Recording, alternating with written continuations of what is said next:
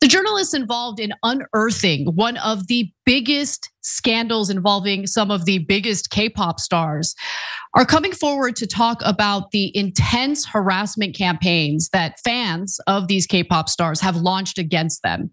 So let me take you back to 2016, where this particular story begins. A Seoul-based newspaper reporter by the name of Park Hyo-sil received a tip about a K-pop star named Kyung-yoon being involved in a massive sex crime known as molka. Basically, this reporter in 2016 gets a tip that this big K-pop star named Kyung-yoon, okay, had secretly recorded himself having sex with his girlfriend.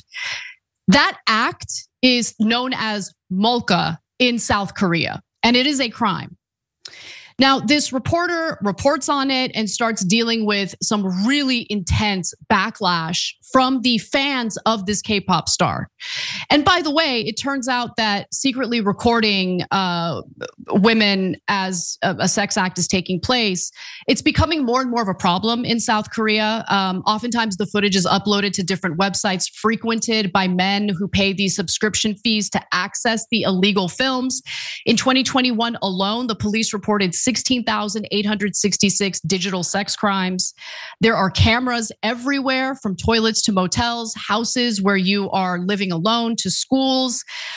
These pictures or film footage are distributed on pornography sites while you are not aware of them. They are combined with other graphic images to be pornographies and circulated again.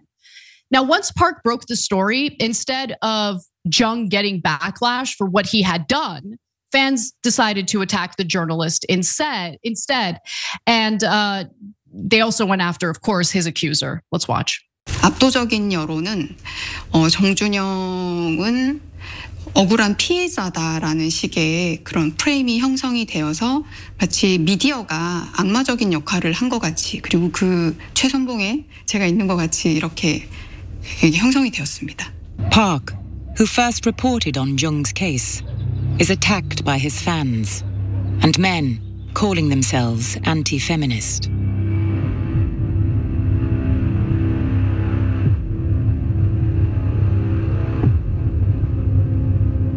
So something else that Park had to deal with were the fans of this K-pop star contacting her editor and saying things like, if you don't sack her, we're going to set fire to your building. Park explained a little bit more about the harassment she received and the effect it had on her health. Let's take a look at that. 가장 첫 번째 공격은 댓글이라던가 악성 메일이었고, 6개월쯤 지났을 때 갑자기 새벽에 전화가 걸려오기 시작했고, 새벽 한 2시부터 오전, 심할 때는 오전 5시까지 한 3-4시간 정도 계속 전화가 울리는, 너무 멘탈이 무너져서 이렇게 집 밖에 나가는 것도 힘들고, 그 사건을 겪은 이후에 제가 2번 유산을 해서 지금은 아이가 없는데, 정말 힘은 들었지만 제가 관둔다면 그들이 너무 기뻐할 것 같아서 차마 관둘 수가 없더라고요. 그리고 제 뒤에 많은 여기자들이 또 동일한 피해를 입을 수 있고, 저는 이 시간을 버텨내자라고 생각했던 것 같습니다. So for our audio audience, the stress of the harassment and the threats led to her suffering from 2 miscarriages. And she said, you know what, this has been awful, absolutely shattering for my life, but I don't want to give up. This is an important story and I want to stay on it. So I just give journalists like her a lot of credit. Knowing that you're going to get that kind of backlash and still staying on the story is incredibly important. Pausing here to deliver some honest truth, as we do in our news coverage as well. TYT is facing challenges, guys, as the entire industry is. You know who could make the difference? You. If you hit the join button below, it's gonna make all the difference and keep us in business. We appreciate you, thank you. Now, the case became stagnant for a few years until another reporter came into the mix named Kyung-yoon, who received proof of additional crimes committed by Jung and other K-pop stars.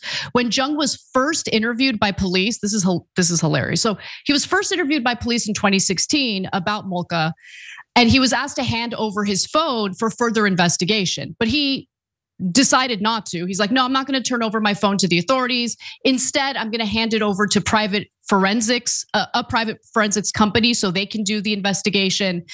He didn't know, though, that at the time they made a copy of the phone's data. And then 3 years later, an anonymous informant with access to it decided to leak it, and the content was eventually reached Kang, the other journalist in this story. Now, Kang had expected to see the footage of Jung and his girlfriend that Park had reported on in 2016, but it wasn't there. Instead, she uncovered a group chat which contained a horde of sexually explicit videos and images of unconscious women being shared amongst the group, which involved Jung and other male K-pop stars. So this included FT Island guitarist Choi Jong-hoon and Big Bang singer Swingri. Hopefully I pronounced that correctly. Kang also unearthed disturbing exchanges detailing the gang assault of an unconscious woman who had fallen and hit her head. And in those messages, you'll read things like, quote, I got so scared yesterday, it sounded like her skull was cracking, one of the men admitted. Jung messaged, literally the funniest night of my life. I mean, I mean, the cruelty is just amazing and disgusting. The fact that fandom leads people to act in awful ways is something that should be studied more deeply by, behavioral psychologists. But it's incredible that even with this in-depth reporting proving that these K-pop stars were engaged in illegal and terrible exploitative activity, the fans just didn't want to accept the truth. Yeah, unfortunately, this goes along with so many themes we cover on the Young Turks. One is interminable bias. If you like something and you made it part of your identity, whether it's a K-pop group or a country or your ethnic background, there's no end to your bias. The bias just will not stop. It doesn't matter what the facts are. It doesn't matter how terrible an action the thing you're a fan of took. You'll defend it. And you'll defend it despite overwhelming evidence. And it's a sick, sad part of humanity, but that's what happens almost every time. And so does that apply to everyone? No, but does it apply, unfortunately, to the majority? Yes, as it did here. And this is over the silliest thing in the world. They're literally pop stars. Who cares? I know, easy for us to say, but some people get wrapped their identity around them. But I got news for you, they're not your friends. They don't know you. And they're not going to go out with you. And if they do, they might do terrible things to you. So now, does that apply to every K-pop star? Of course not. Of course not. It just applies to these guys who did this particular thing. And it doesn't mean that people who like K-pop music are somehow guilty. You guys didn't have anything to do with it. So what are you getting all worked up over? So silly. The second unifying theme between this story and every other story we cover is the media wars. Anytime somebody doesn't like something, they do propaganda. So in this case, the K-pop guys had a lot of power and money, so they did propaganda against the reporters who accurately reported the news. And the whole point of that, look, this goes back a long, long time, but one of the top people that invented this method that was actually not a person, but an industry, it was the tobacco industry. And their plan was not to convince people that smoking was good for you. It was just to confuse them enough to get to a stalemate, right? So, well, I don't know if it's good for me or not. All right, I'm going to keep smoking. And they did an enormous amount of propaganda and they created media wars to confuse people. So that happens now every time. Russia invades Ukraine, media war.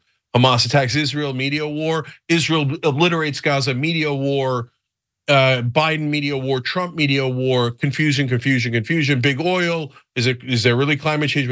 In this case, oh, you said that I did these terrible things. I did do these terrible things.